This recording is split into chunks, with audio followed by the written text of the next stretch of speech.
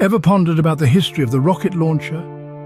Well, our tale begins in the 11th century during China's Song dynasty.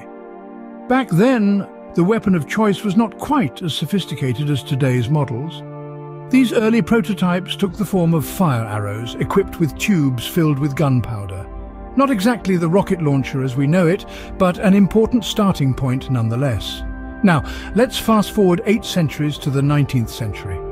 We find ourselves in Britain during the Napoleonic Wars, where Sir William Congreve has introduced his namesake, the Congreve rocket.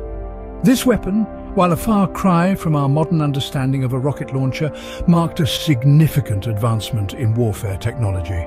From fire arrows to Congreve rockets, the evolution of the rocket launcher was well underway. But hold on to your seats, because we're just getting started. The journey from primitive fire arrows to the sophisticated weapon we know today is a fascinating one indeed. As warfare technology advanced, so did the rocket launcher. The leaps and bounds of the 20th century bore witness to this progression, particularly during the tumultuous times of World War II.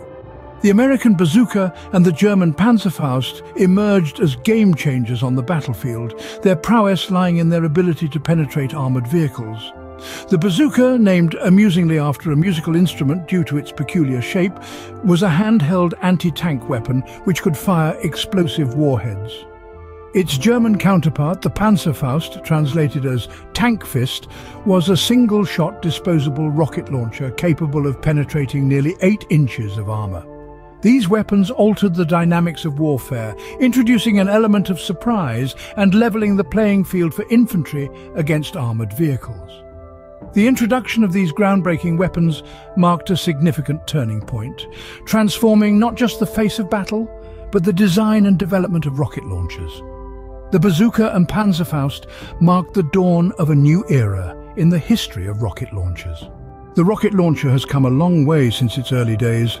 Now we find ourselves in an era where rocket launchers like the RPG-7 and the FGM-148 Javelin are not only common but crucial in modern combat scenarios. The RPG-7, a portable, reusable, unguided, shoulder-launched, anti-tank rocket-propelled grenade launcher, has been widely adopted by militaries and insurgent groups worldwide. On the other hand, the FGM-148 Javelin, a fire-and-forget missile with lock-on before launch and automatic self-guidance, represents the pinnacle of portable anti-armor systems. These modern marvels are far more than just tubes that shoot explosive projectiles. They are precision instruments, capable of delivering devastating strikes from incredible distances. They're a testament to our ability to harness the laws of physics in the pursuit of power and protection. The journey of the rocket launcher, from its humble beginnings to a pivotal weapon in modern warfare, is a testament to the relentless evolution of warfare technology. If this historical trip piqued your interest, remember to like, comment and subscribe. Don't forget to hit that notification bell for more compelling content.